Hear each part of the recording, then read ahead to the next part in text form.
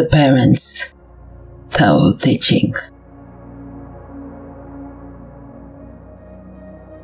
Do not ask your children to strive for extraordinary lives. Such striving may seem admirable,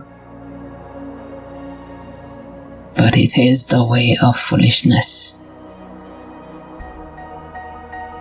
Help them instead to find the wonder and the marvel of an ordinary life.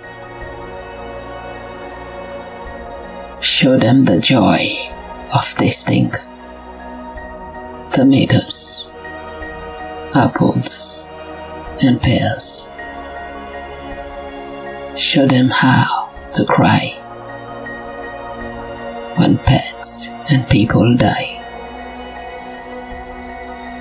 Show them the infinite pleasure